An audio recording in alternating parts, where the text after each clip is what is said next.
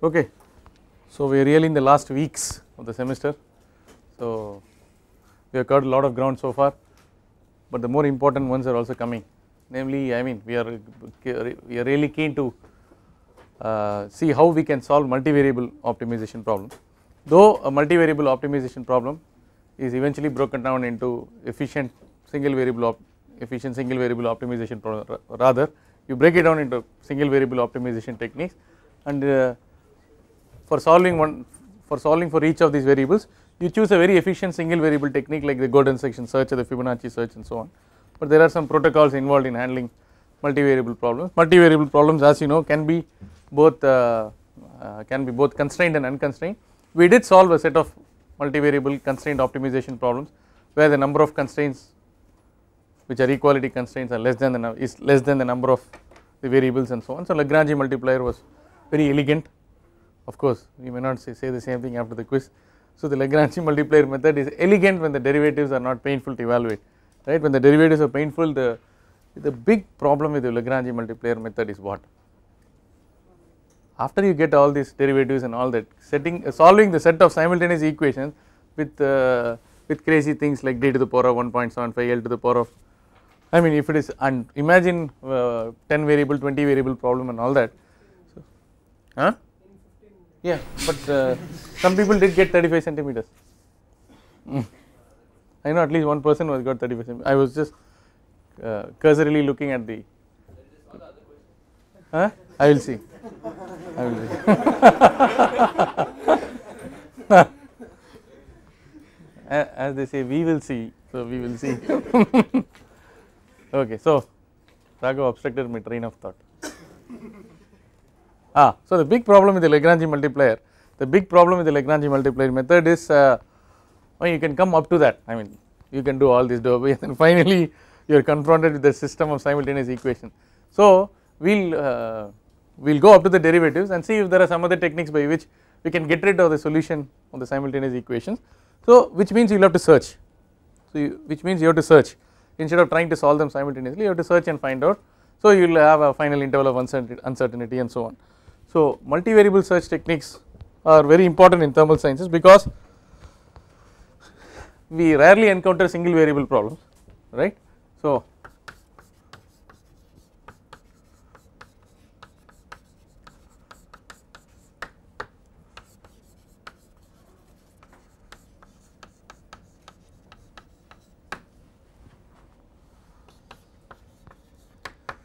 can you give an example of a two variable optimization problem in thermal sciences, in heat transfer? Heat exchanger, what are the two variables generally? If it is a shell and tube heat exchanger? Number of tubes. Okay, now if number of tubes is fixed, length and diameter. Length and diameter of the tubes are two basic parameters. Okay, example heat exchanger.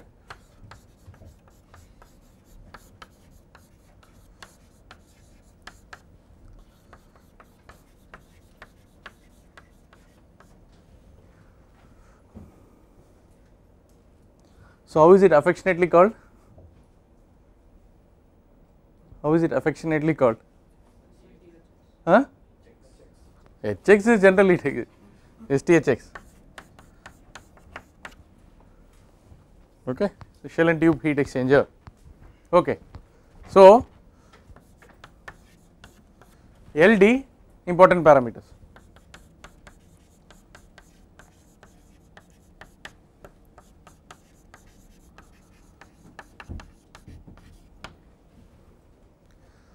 If you recall the quiz problem, even if you have to place tubes inside a shell, you have to allow for the fluid to flow outside, right? And there is a maximum packing density which you have studied in material science, the body centered cubic lattice and all that. There is a maximum packing density, but you don't want the shell side pressure drop to be too much.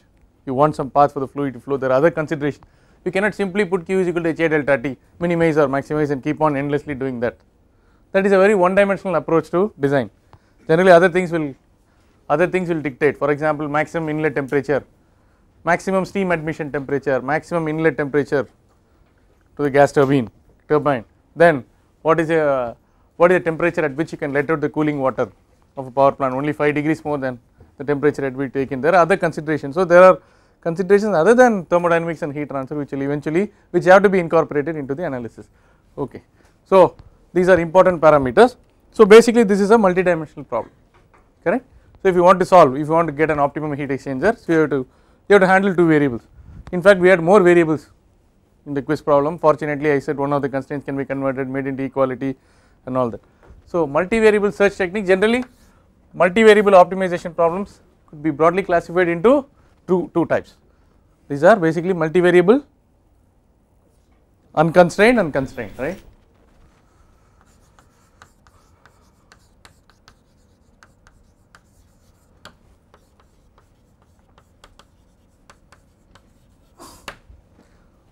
Needless to say, constrained multivariable optimization problems are a lot harder to solve compared to unconstrained multivariable optimization problems. Okay. Now,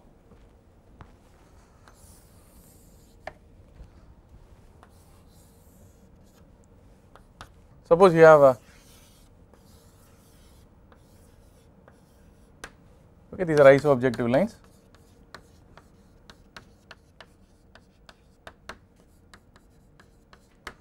So let us say some strategies.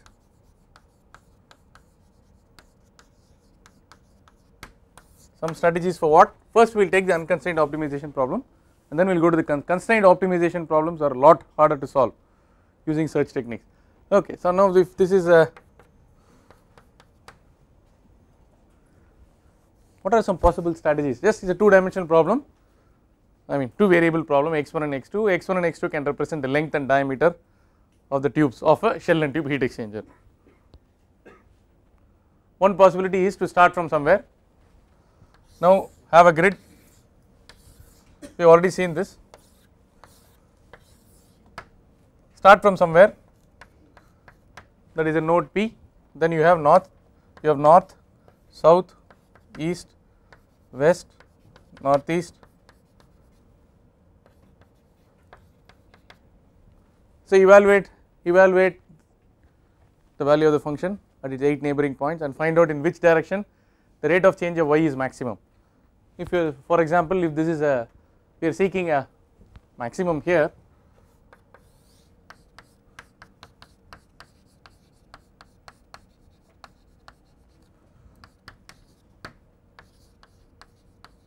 so maximum is sought. The maximum is sought, you find out where it increases maximum, and then for example if it is, hopefully it is a northeast, then you go here, then this northeast forms the new center, then you take 8 points around this.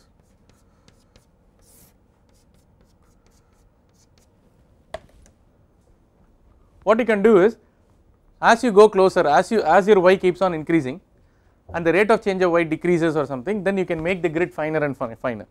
Okay. So this you can have an adaptive meshing, as they say in CFD. So you can start with coarse grid,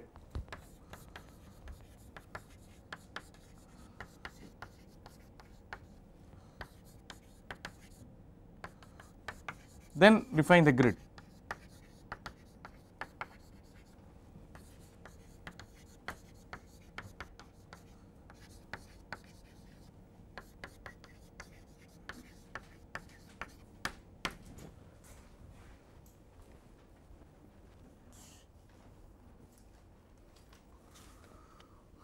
So each iteration for a two variable problem, how many function evaluations are required? 3 power n minus 8. What is 8? So for 3 variable problem, for every iteration, how many neighbors? Apart from this, totally 27, including that 27, including this 0.9, right? Including this 0.9. So that is like number of evaluations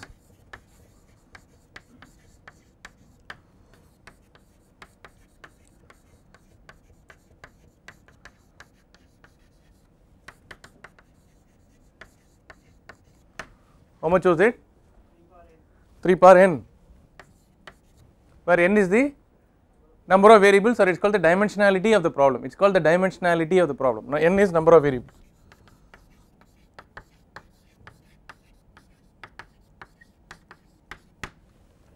So it is a very costly affair from a computational perspective. computationally it is very costly or expensive. If each of these solution represents a CFD solution or a solution arising from COMSOL or ANSYS or so on, it is terribly expensive. But no Hessian matrix, all that, no difficulty there. Okay, you have to just keep on evaluating, but there is a method in the madness, as they say.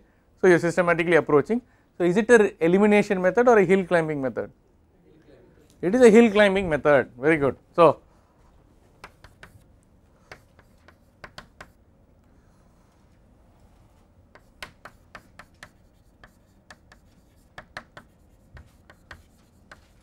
I have already learnt one technique, okay, but if you want to solve a problem with decent accuracy and so on, 2-dimensional problem, it will take 1.5 hours, because each time you will evaluate 8 neighboring nodes and all that. So what is the name? This is called the lattice method. This is called the lattice, I have already told you.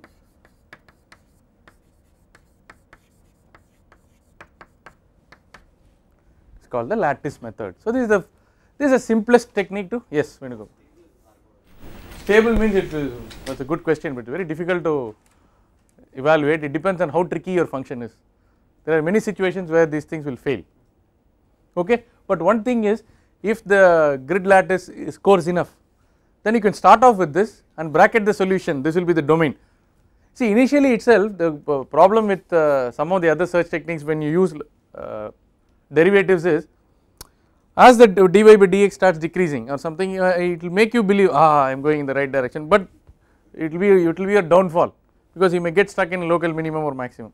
But these broad, if you make the lattice very broad, I mean very coarse, then you can bracket the domain in which the solution is expected, and then you can switch on, then you can go to a far superior technique.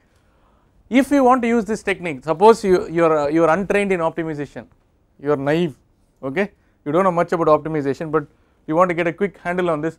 One possibility is, you evaluate several solutions, and for several combinations of x1 and x2, you evaluate the solution. The solution could be a CFD solution, it could be the solution of the vector Helmholtz equation, or it could be the solution of potential in civil engineering where groundwater discharge, or it could be your cancer problem or heat transfer problem, whatever.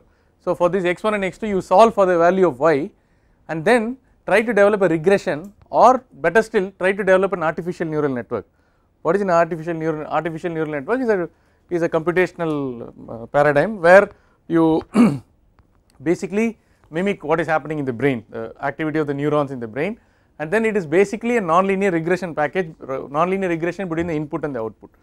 Now if you have got enough combinations of x1 and x2 such that you have already looked at all the solutions which cover most of the regions in the solution space, then it is possible for you to have a neural network. So the advantage of this neural network is, whenever 9 solutions are demanded by this algorithm at each and every step, you do not go back to your COMSOL, you do not go back to your whatever Fluent, you go to your neural network, but first prove that your neural network is fine, and then you start searching. It will be computationally very inexpensive. But for this to happen, two things are required. The neural network must be very robust. So the training must be, so you cannot train in one region. For example, if there is a solution space like this and your optimum is, and if it is really a tortuous function, I mean the function goes up and down, you cannot just train in one region and then try to extrapolate. Training means given x1 and x2, you should be able to get y, okay. So that means it will, without the software, I mean which was used to evaluate y for a given x1 and x2, you should be able to do that. So if the training is broad based, then the neural network will churn out numbers, okay. So this is a standard approach. So this neural network can be combined with any of these things. Neural network can be combined with any other advanced optimization algorithm.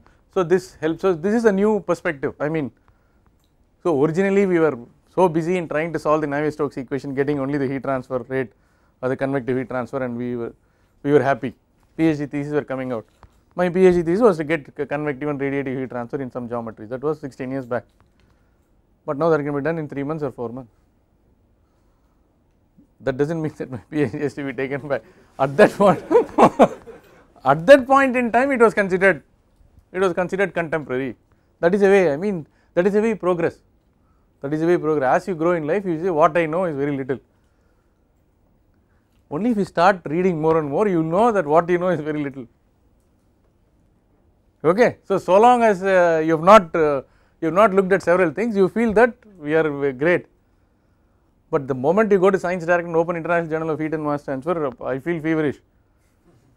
Out of 10 papers, there are at least 6 or 7 papers which I cannot follow.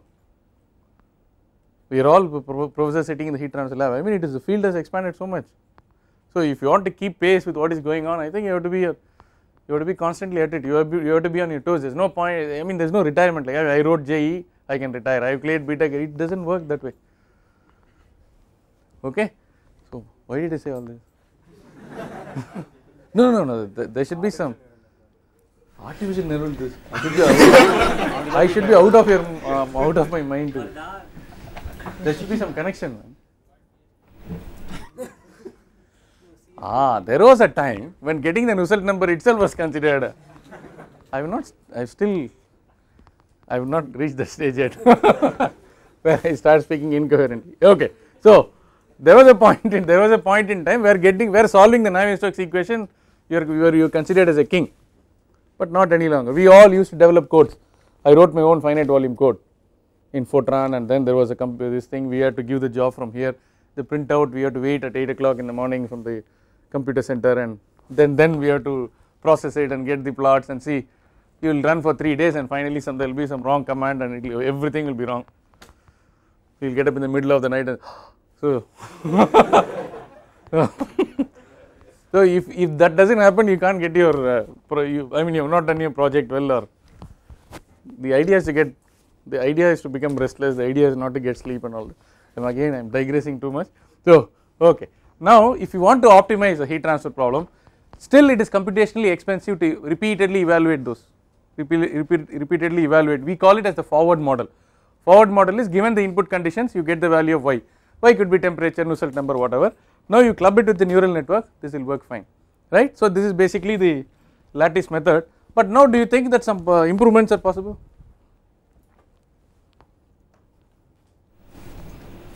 Can you think of some, for a 2 variable problem, can you think of some improvement right away? Instead of always evaluating 8 neighbors and. When you move to the next one, you already have some neighbors evaluated. Huh? Move to the next one, you already have some. First evaluate the previous maximum point. Like if the previous maximum was not reached, evaluate that first. So you are so he is talking about a memory based algorithm where in the previous direction it is going in some particular. I don't know whether it will work always, but maybe it's a good starting point. But now, can we solve for one variable at a time?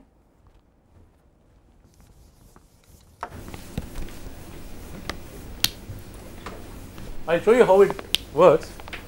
This is called a unidirectional search.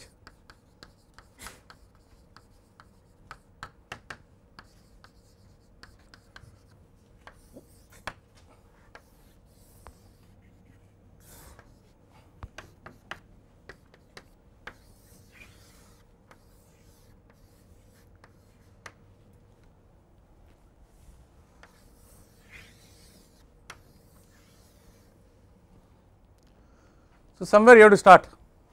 Let us start with this.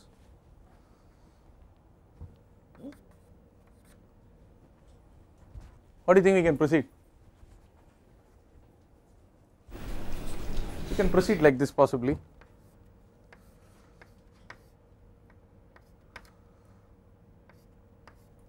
Something like that, right? That is, what you do is, you keep x1 fixed and try to fit it. First you keep x1 fixed and try to get x2 at which the function becomes minimum or maximum. Then the next iteration keep x2 fixed and then find out x1, because x1 x2 are constantly changing. If y is a function of x1 and x2, you start with the initial guess value of x1 x2, right, but you apply the value of only x1, find out what is the value of x2 at which y will become minimum. This may not be the final solution because it is a final solution corresponding to that value of x1 which itself is not the solution. Okay, now you got the new value of y. Now you got a new x2, keep that x2 fixed and get back x1, keep that x1 fixed, get back x2. So that means you are instead of searching 9 at a time you are going like this, 1 at a time you are handling. So if it is a function of several variables, all but one variable you assume some values and calculate that variable and write the objective function in terms of that variable. That variable, if it is possible for you to take dy by dx, take dy by dx, equate it to 0 and get the solve that equation. If it is a quadratic or cubic you can solve, but if it is e to the power of sin, e to the power of 3x squared minus something, and then what do you do to solve that? You apply your golden section search, Fibonacci search or dichotomous search and find out that value of xn, this could be x1, x2, x3 whatever, find out the value of xn which is the optimum solution when all the other variables are kept fixed. Okay. Now in the next step go to the next variable, like that one at a time you do, eventually you will reach your destination, right. So let us do this unidirectional search, it become clear if we solve an example problem with this.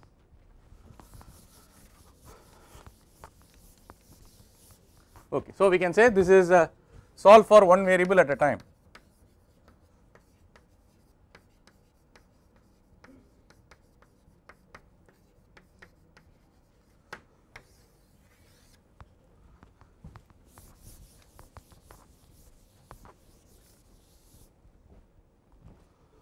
Okay, problem number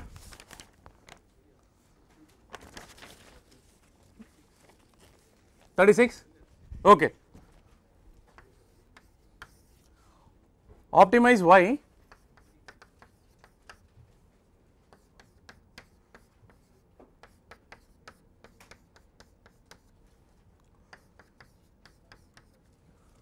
I am not able to come up with the actual thermal sciences example for this because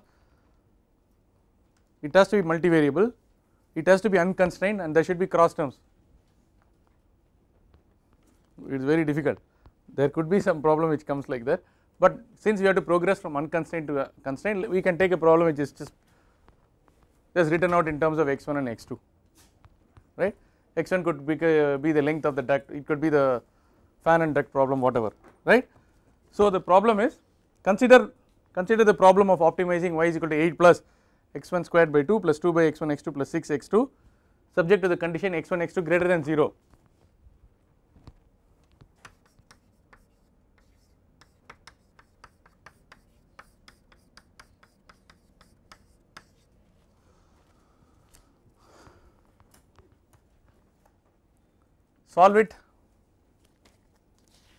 Solve it using the univariate search method.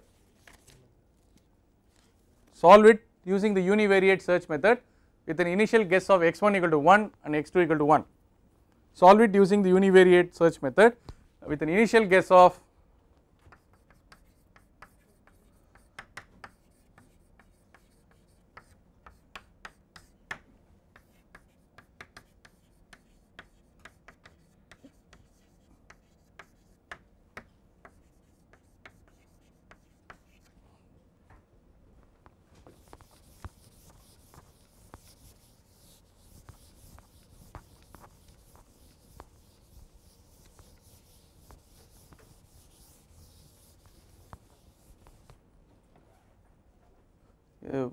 many of you are having starting trouble, right, you do not know what the algorithm is all about. I will help you. So as usual we open up a tabular column, serial number x1 x2 y. Needless to say you have to come up with your own stopping criterion which is rational and reasonable. Okay, serial number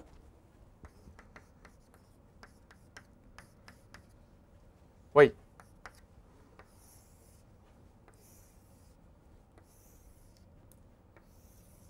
This is fine. What is the algorithm? So dou y by dou x1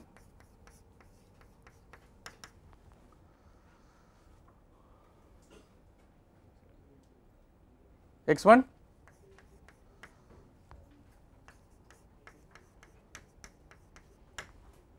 fine, dou y by dou x2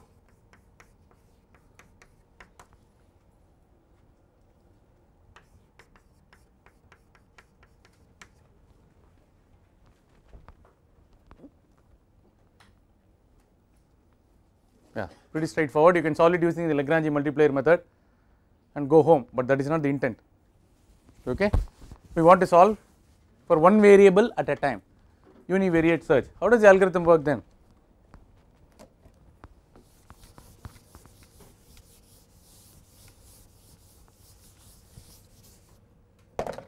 Anyway, so we want to make dy by dx1 equal to 0, right? We want to make it stationary, right? So for this, now this becomes x1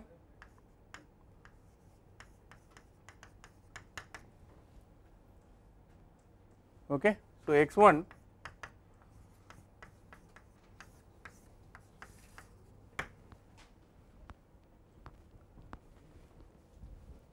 correct.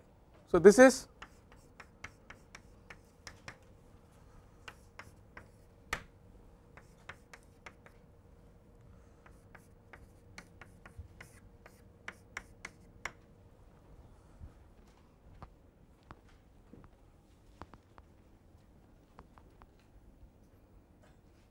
I made the derivative stationary, dou y by dou x1 equal to 0, dou y by dou x2 equal to 0. So the first one, it results in x1 equal to 2 by x2 to the power of 1/3. That means in any iteration, if I have x2 using the dou y by dou x1 equal to 0 or making y stationary with respect to x1, I have an opportunity to calculate x1 in terms of x2. Once I calculate that x2, I can substitute in the other equation, which helps me to calculate x2 in terms of x1. Is that correct? Fine. Now please start. So we start with 1, given x1 you have to use this equation to get x2. What is the value of x2?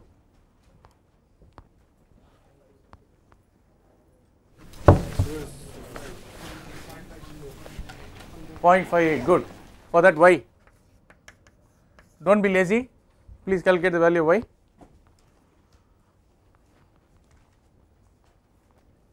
Y will take some time. Huh? Fine, 15.43.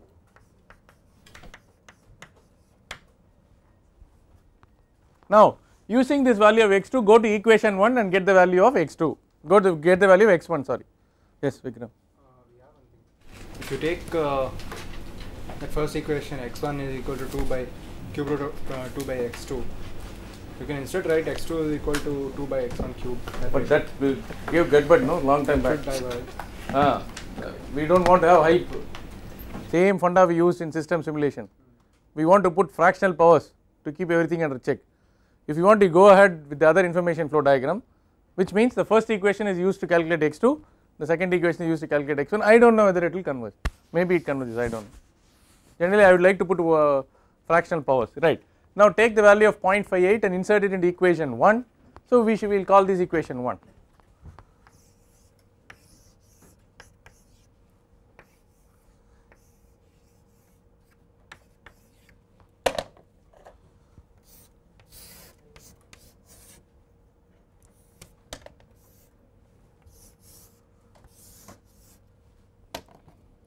It is like rapid convergence, very 0.58 and huh? No.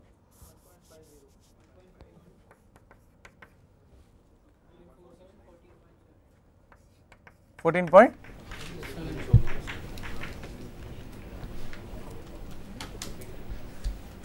This is a minimum, right? We are seeking a minimum. Yeah, x1 and x2 are in the denominator. Okay. They are also in the numerator, but we already checked. Now take the value of 0.7 and come again. 1.2. Good. And 0.45. This is easy, I think everybody is following. One variable at a time. That's all. Vipin, you are able to follow? It will converge in another 2 iterations, don't worry. 14.76. Good, 14 point. I think we are closing in.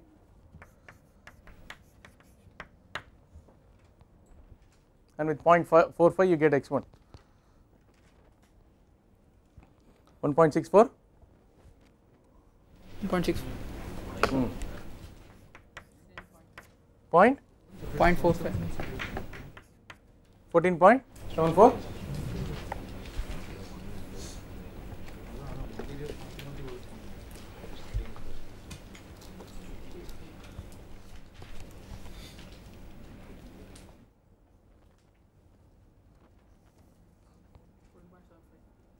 fine. So I think we can stop here.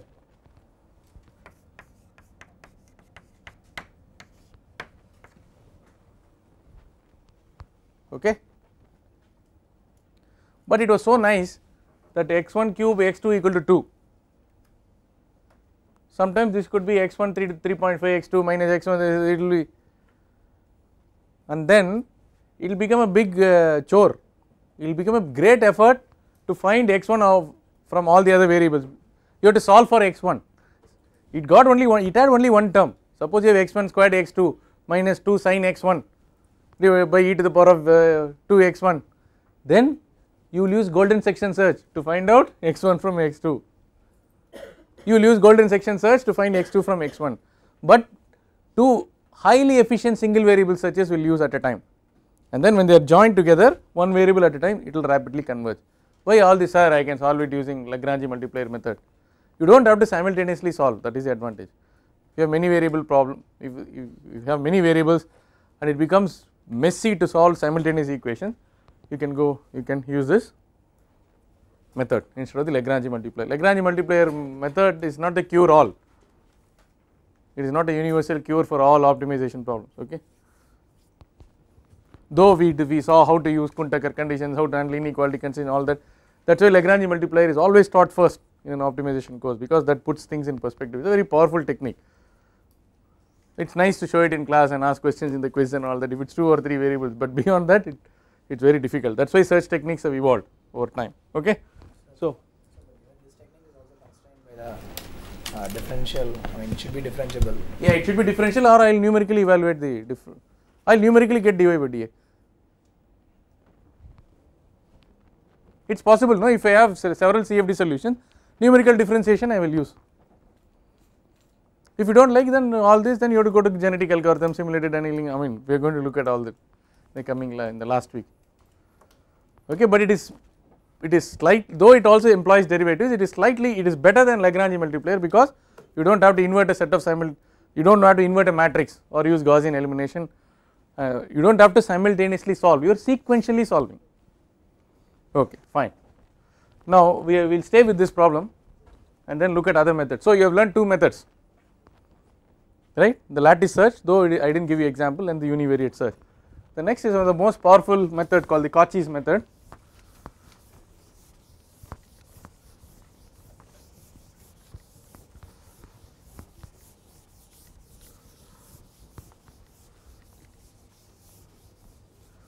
Please be reminded that we are handling multivariable unconstrained optimization problem.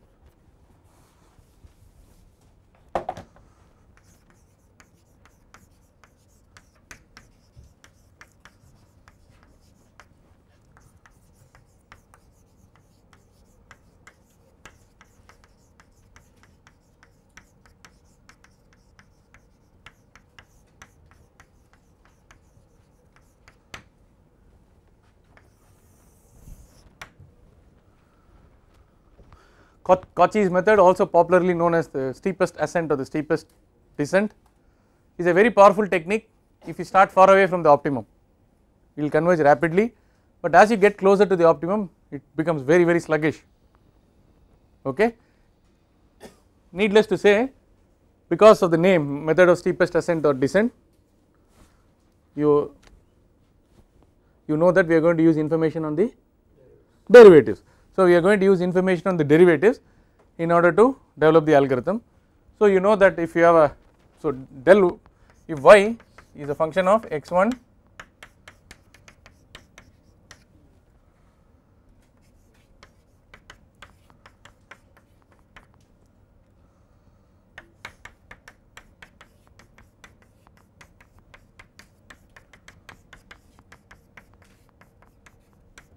we can write like this, correct, where I1, I2, I3 are all unit vectors. So I1 to In are the unit vectors.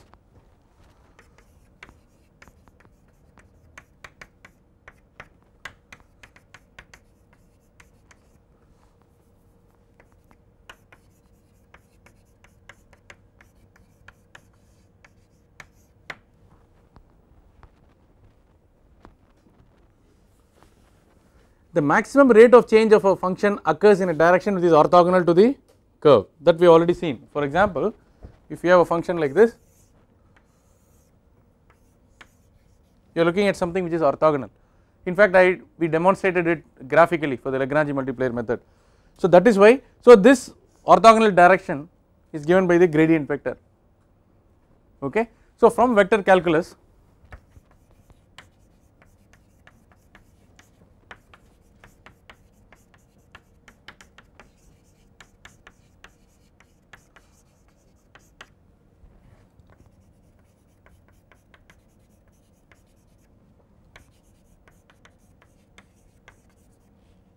or I can say from it follows that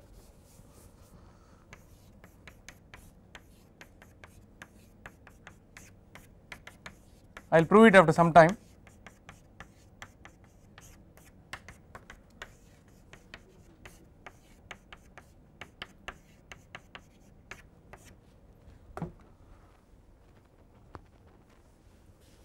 From vector calculus it follows that the direction in which you will move your initial point will obey this law. Okay. What does it mean? Suppose you choose delta x1, y is a function of x1 to xn. After all, it is a search method, that means it works by trial and error. You start with a particular value of x1, x2, xn, that is you start with what is called x0. X0 is, you start with x0, you know all the values of, you assume the values of x1, x2 up to xn. Assume that y is continuous and differentiable. So dy by dx1, dy by dx2, all these values you can calculate at this x0, correct. So the denominator, all the values are known. Suppose numerator you just fix delta x1, then all the other delta x's get fixed. So if delta, so therefore x1 new, x1 old plus delta x1, like that you can get all this. Now you can get x1. Anyway, since from vector calculus you know that this, when you are orthogonal to the iso-objective line, there is a maximum rate of change of the function. If you follow this, then you are moving along this direction. But there is a problem in this. What is the problem? How far should you go? Okay. So the direction may be all right. See, for example, okay, we'll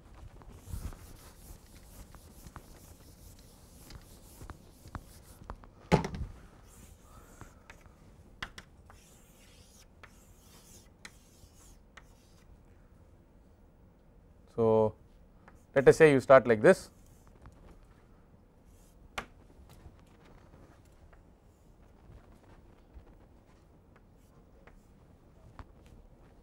Okay. X means this vector is a vector of x1 to xn. Okay. x1. Now this only gives you that this is the direction of movement.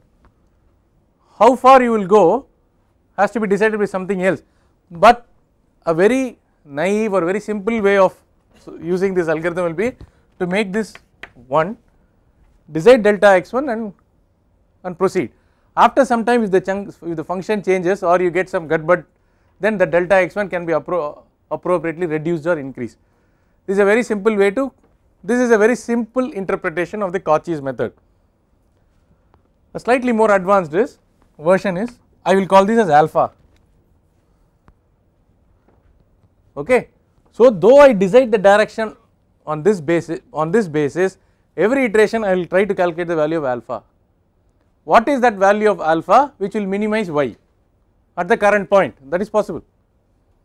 I will make it clear within, now everything will sound very nebulous, but once we solve it will be easier. Okay.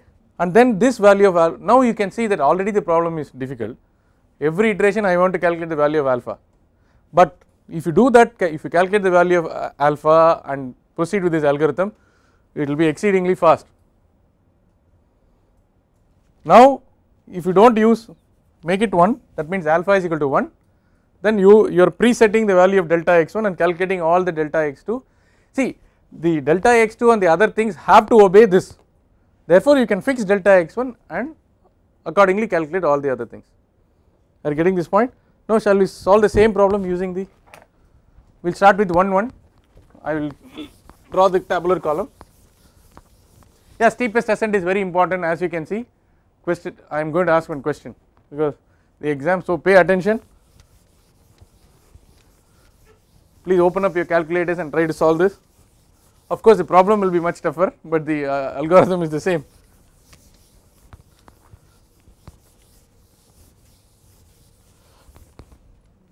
Some people can look at it and already see that further developments are possible.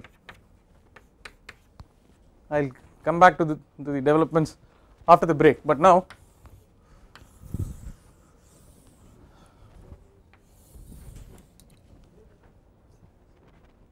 what happened? You all thought it will be 1 hour class? Or? Yes. I told you 2 hour class. 2 hour class. No sir. No.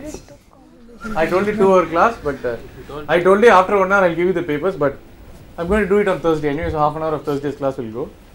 Next Monday, I don't know, I may take a 1.5 hour class. The subsequent Monday you are all going to take the assignment test, that will be the last Monday, right, and that Thursday we close. So we just have another 7 or 8 classes, if endurance is your problem. Okay, but we will have to finish all this.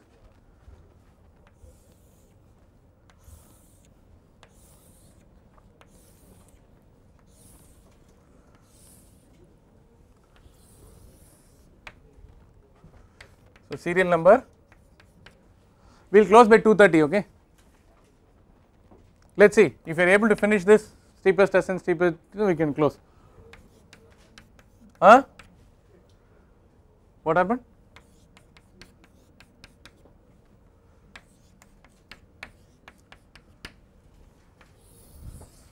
Problem number 37, revisit problem 36 and solve it using the method of steepest descent. So you can write down problem number 37, revisit problem 36 and solve it using the method of steepest ascent or descent. Steepest ascent is for maximization problems, steepest descent is for minimization problems, okay.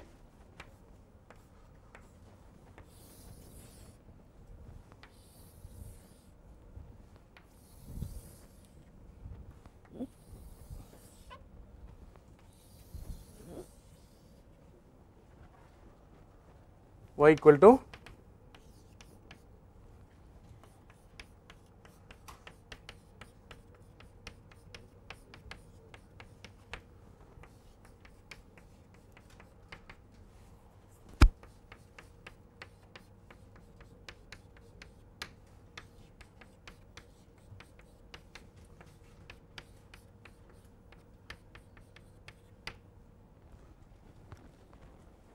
see,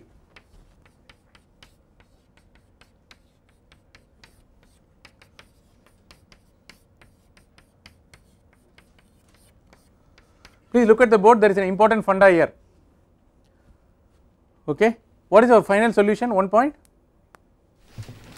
X equal to? 1.64. Okay, let us put x equal to point, I do not know whether we will get in 3 iterations, it is not guaranteed. Let us put delta x1 is 0.3. This algorithm says delta x1 divided by dy by dx1 is equal to this, because other things are not there, it is a 2 variable problem, and I am saying that this is equal to 1. I am not worrying about alpha and trying to find alpha, I am making it simple. But now whether this delta x1 of 0.3 should be applied such that it is 1 plus 0.3 or 1 minus 0.3, you have to decide, right? Who will decide that? Dou y by dou x1, he will decide, he or she will decide. Okay, so if dy by dx1 is increasing and you want a maximum, then x1 will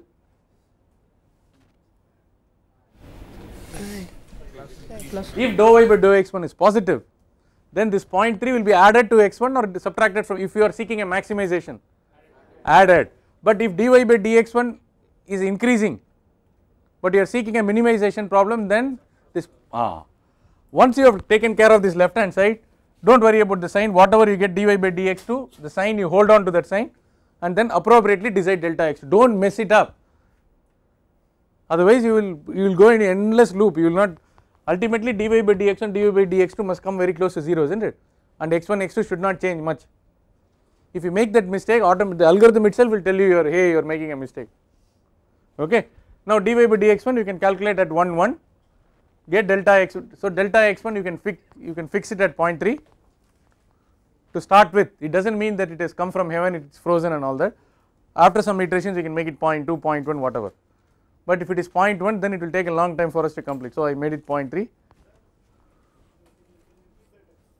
Yes, see, so this only tells you how delta x2 should change in relation to delta x1 and the first derivative, but whether this delta x1 should be added to x1 or subtracted from x1 depends on the nature of dy by dx1. Not only does it depend on the nature of dy by dx1, it also depends on whether you want a maximum or a minimum. If you are seeking a maximization problem and dy by dx1 is increasing, then next iteration 1 will become 1.3. If dy by dx1 is increasing, but if you want a minimization, if you are looking at minimization, next iteration will be 1 minus 0.3, is it clear? And then left hand side you keep it, right hand side delta x2 minus or plus whatever it comes out of this relation, put it directly. This manipulation you do only for delta x1.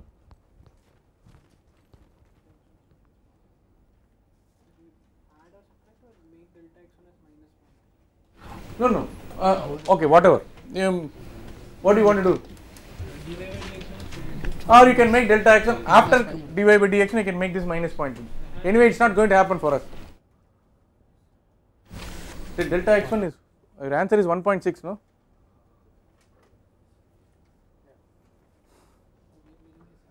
We are minimizing, right? We are minimizing.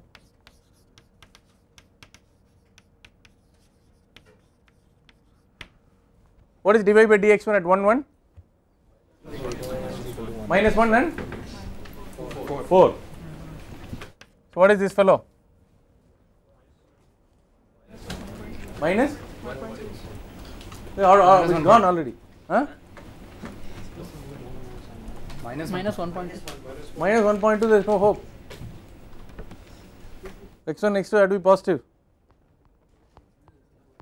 So it comes right away. What do you do? Very good, I also did that. So you can't go home, 0.1. What is the problem? Good, what is the problem? Some people already figured out. That become minus 1.2, 1 minus 1.2 minus 0.2, x1 x2 greater than 0 I have given. Minimization problem, if you do not put that constraint, then some fellow will take a negative value and you will cheat all the others. x1 x2 are representing table, chair, labor, I mean they cannot be negative, they are not physical variables. Okay, so delta x1 is 0.1, very good. So delta x2 is equal to minus 0.4. Minus 1. Very good. Now this fellow is 1.1. Now it will start behaving funny. dy by dx1, dy by dx2 will become very close to 0 because we are very close to the solution. But dy by dx1 is far away. That won't be so. Actually, after 8 or 9 iterations, it does not converge. Anyway, I have already done it. I want you to know why I want you to know why the Cauchy's method sometimes will fail. It looks very impressive and simple. If you are far away from the optimum, suppose you started with 5 or you started with 6, it will quickly come to 1 or a point. Between 1 and 1.6 it will struggle, that is x1 I am saying, okay.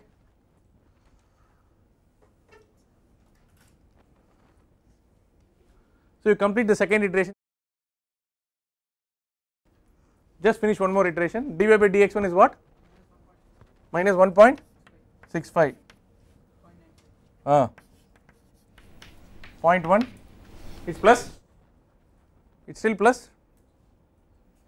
Yeah, it is still plus. So put the sign here.